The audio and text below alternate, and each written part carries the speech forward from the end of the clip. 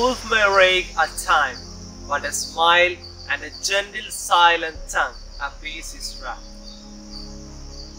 My dear brothers and sisters, today the Holy Catholic Church celebrates the wonderful feast of a blessed woman, a mother, a wife, and a fantastic mystic. She is none other than Blessed Anna Maria Taigi. First of all, I wish you the greetings of the day.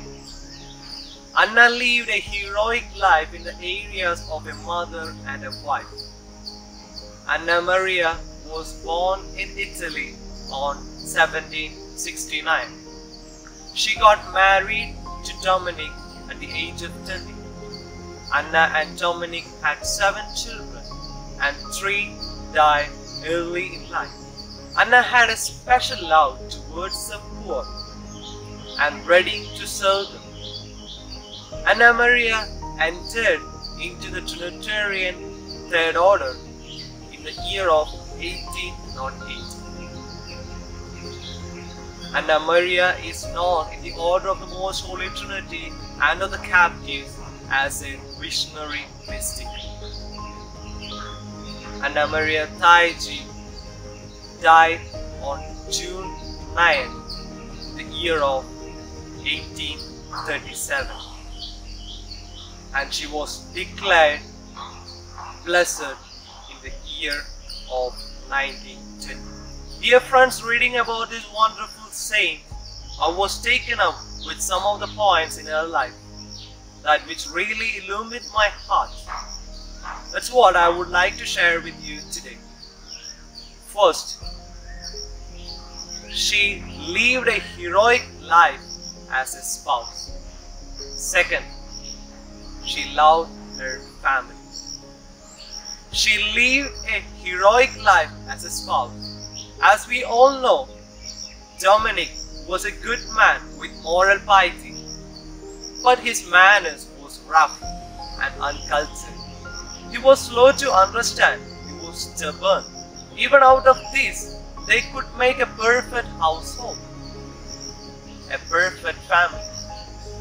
Even though Dominic was like this, Anna Maria Taigi was sensitive, responsible, gentle, quiet, and having a smile always in her face. For Anna, her life was like a lamp that is taming a wood. Through her humility and knowing her place and taking her place, she succeeded in taming. One of her oldest children used to say, "My father had a rough character. My mother would have repented to marry such a person, but she was always glad that she married." Secondly, she loved her family. She was a committed woman in her responsibility as mother and a wife. She was there at the service of everyone in the family. She never had a complaint in her life. She brought up her children in Christian values and faith. She was ever ready to help the people who comes to her. Even when her children or husband call her for a need, even she is in a busy schedule, she would come to their need. She never hesitated in order to send away those most honored people in the society who comes to her house in order to seek her counseling. For her, prior duty was to serve her family. Dear friends, the life of Anna Maria Taigi really challenges us today. Most of our families in our world are selfish character. Everyone is looking for their personal benefits. Let's take the example of Anna Maria Taigi.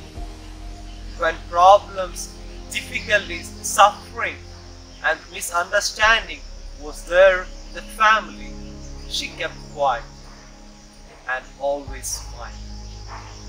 Let's all model her values in in our life too. May the intercession of Anna Maria Taigi be with us all today. Amen.